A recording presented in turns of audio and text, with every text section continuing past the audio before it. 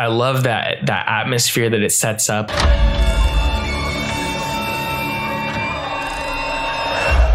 Mom?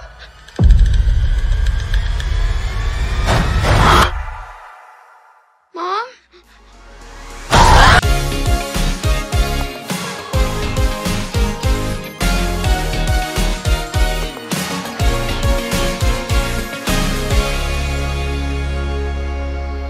Drive-by movies, you're watching Fresh Releases. My name is Blaze.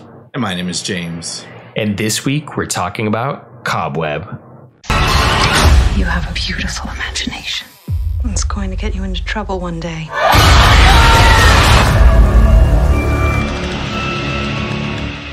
Cobweb is finally out on video on demand just in time for Halloween, because this movie came out during the summer for some reason when it's an actual Halloween movie. Either way, the movie is about an 8-year-old boy who tries to investigate the mysterious knocking sounds that are coming from inside the walls of his house, unveiling a dark secret that his sinister parents have kept hidden from him. So this is a movie I've been looking forward to throughout the entire summer. I remember just seeing the poster and then reading Anthony Starr was in it. And this is such a weird thing to say these days, but anything Seth Rogen produces, I'm kind of just on board for. Ever since I never got around to seeing Preacher, but his work on The Boys was great. And then after seeing Ninja Turtles, as well as, like, you know, some of the other comedy or action movies he's like produced, or as well as, like, you know, just like shows as well too. Just he's been doing great. I like everything he's been doing behind the camera outside like his comedic acting work.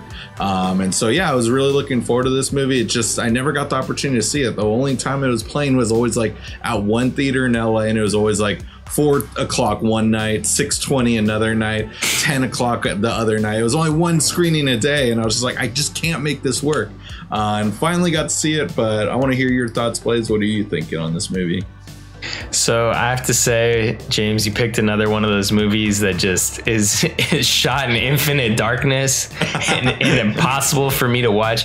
And I think I'm gonna have to just start kiboshing every movie that gives that vibe based on the trailer or even the promotional material. Just looking at this poster, I can tell I ain't gonna be able to see this whole movie, and since we're not watching, if I watch this movie in theaters, I think it'd be a different story. But this is one of those where like they really effectively use the fact that all these new cameras can shoot in low light, which is awesome, and it's so cool to see that in a theater. But watching it at home, the experience is just never a good time, I have to say. I thought this movie was very interesting, but that always puts a hamper on it where I can't see. I don't even think I ever saw the monster, to be honest. Like, and I know they show it. Like, I had to look it up like later. Like, dude, what did this thing even look like? And they show it pretty good, but yeah, for some reason I don't know what it is with my TV or what, but I cannot see anything that's shot this low light. Like all the scenes that are in the daytime, perfect, I can see it no problem. But yeah, this is one of those movies where it's very moody, very atmospheric, and a lot of it is shot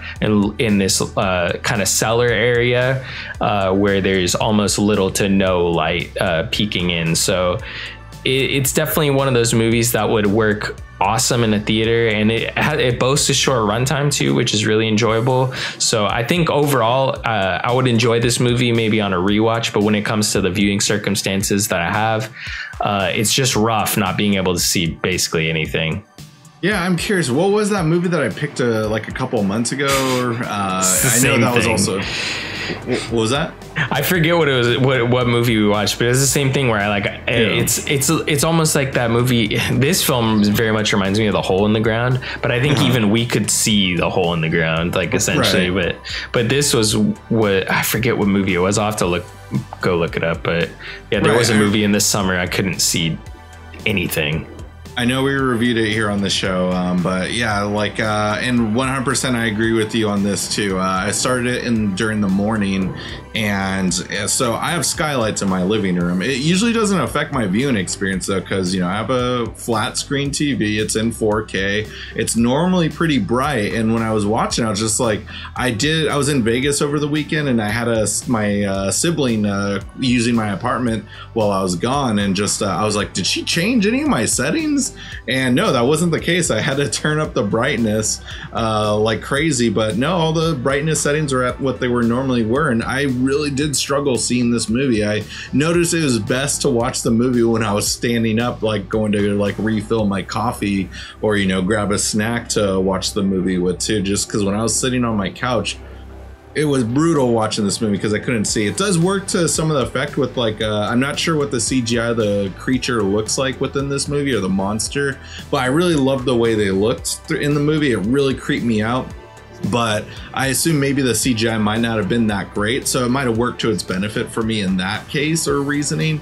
But yeah, overall, I really enjoyed this movie and really did like it and highly recommend it. But 100% that did hold this movie back for me. It's not like we watched like a bad copy of this movie. We watched it on Amazon Prime. We rented it on there, and it definitely should be working. It's in 4K quality. Just for whatever reason, it's just not uploaded greatly, or I'm not sure if, or maybe that is just the final look of the movie and it just didn't translate well. No, I mean, it's just made for theaters. It's basically made for you to watch in a completely dark room. And sometimes that's just not always attainable. Like, it's just, and even sometimes when I will close all the curtains, everything in the room to make it entire, like I like as close to pitch black as I can, it's still just, I don't know, the brightness is not, maybe the brightness isn't calibrated on the TV, but I mean, I can go on. I've been rewatching a lot of the Friday the 13th films, you know, for the season, but I could go and watch, you know, a Halloween movie or Friday the 13th or whatever, and there's scenes that are shot at night, and it, you know, I can see what's going on fine. There's still enough contrast, but it just feels like a lot of the newer style movies that take place at night, they want it to be realistically like at night. So where, you know, the littlest light is just barely blue and you can kind of see it, but not really. But yeah, that's like a trend that's been going on with a lot of these newer like horror movies, and it's just not really a trend that I've been enjoying at all. I enjoy being able to see everything. I mean, realistically, if they're trying to be super realistic about it being at nighttime, and like if it was at nighttime, your eyes do adjust at some point to where you can see pretty much even if there is minimal amounts of light. So it just seems like they're trying to make it as realistic as possible, where it looks like it's shot in pure darkness or at night, but it makes for a really slog of a viewing experience, and disappointing at times where you just want to be able to see what's going on. I don't want to have to be able to squint or close every single curtain, make sure that the brightness on my TV is calibrated specifically for this movie. It would be great in a theater, but just that's not the case for every movie you can watch, you know, especially some of these movies where you mentioned you're in LA, one of the biggest film markets, and this was only playing at like one theater, one screening, and the screening jumped every day, the time frame. So I think one of the other films that we had watched, I know No One Will Save You, is kind of similar, and that was specifically a streaming movie. I think the other one we had checked out, maybe Hellraiser. Was it Hellraiser? I couldn't see that whole movie. That was another one. Yeah, I couldn't see anything like the entire film, I feel like. Another one of those really dark tone movies, and that movie was released specifically for streaming, or I'm not sure if it was made with the intention of streaming, but I know that was like, you know, it premiered on Hulu though.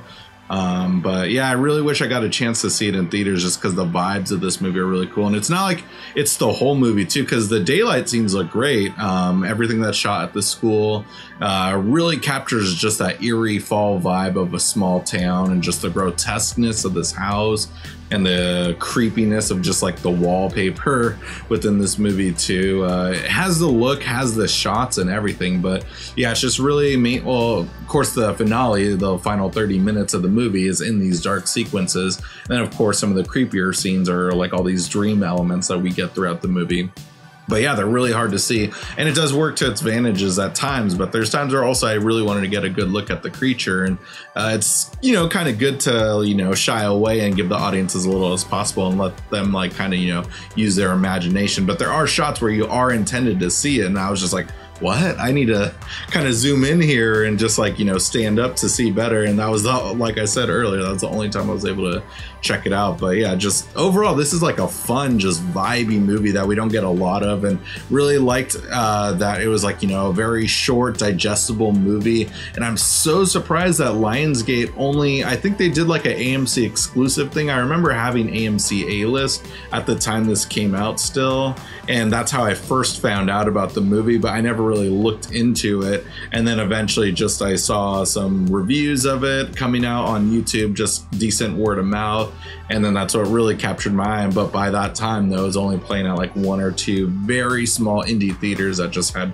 very difficult times for me to check out. So, you know, I snoozed and I lost, I guess, but in the end I still glad I finally got a chance to see it.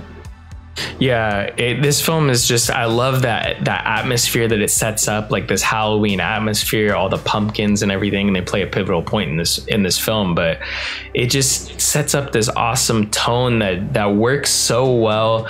Aside from, you know, a lot of the dark moments where they are showing us like this creature almost, and I love the villain in this movie. I thought it was just really cool. I like the twists and turns that the film takes, especially it kind of plays on the tropes that we have watching these type of horror movies with like the creepy parents. Like it plays on that trope really well, and it's just, this film definitely felt refreshing, and I think that was the most important thing about coming out of this movie. I'm like, all right, this feels very refreshing for a horror film that, you know, played with tropes that you've seen before but did it in different ways. Right, yeah, I was actually really caught off guard by there not really being a good character within this movie. Like, of course, you're with this kid the whole time, but does some pretty horrible things, despite him being bullied by both his parents as well as, you know, the kids at school. The only person that's really nice to him, and the only person that's overall like a good person, is really just this substitute teacher.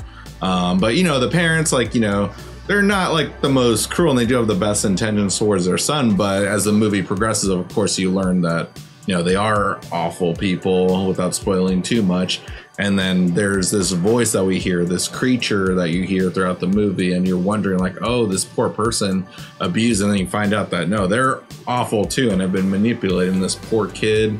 And just the parents are just, yeah, like I was really caught off guard. I was expecting more, because Anthony Starr is now becoming a pretty big, well-known actor, and Lizzie Kaplan, a lot of people know who she is and stuff too.